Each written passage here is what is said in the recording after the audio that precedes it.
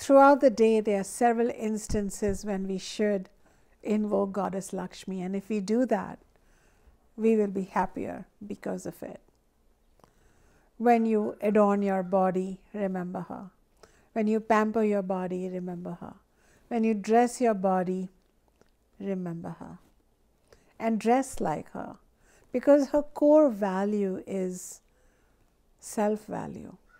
She teaches us the Dharma of self-worth, self-love, self-compassion.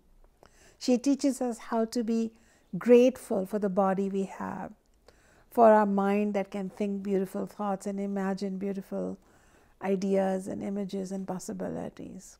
So she wants us to convert our body and mind into a temple, not toss disgusting, toxic foods and ideas and friendships into it, but instead mindfully adorn the body, mind, and personality with choice ingredients, choice foods,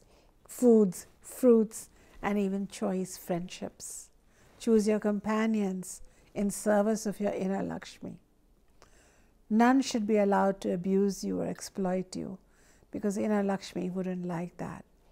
She has really high standards. She doesn't just embody dharma or righteousness to be a do-gooder in the world. She embodies dharma for deep self-respect, self-value, and self-worth. So the time to unpack her and her archetype is when you feel that there is not enough attention being given to you by the world, or you yourself have abandoned yourself. You're neglecting your body, your health, your well-being. Time to turn up the dial on Lakshmi Shakti and roar with goddess pleasure.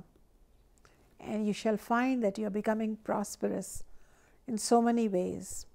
Not only are you bringing your skilled focus, attention to your work, but you may also notice that you are working on your health, on your exercise, on the kind of foods you eat, the way you clean your home, the way you decorate your surroundings, the way you cultivate your garden, and the way you cultivate your friends.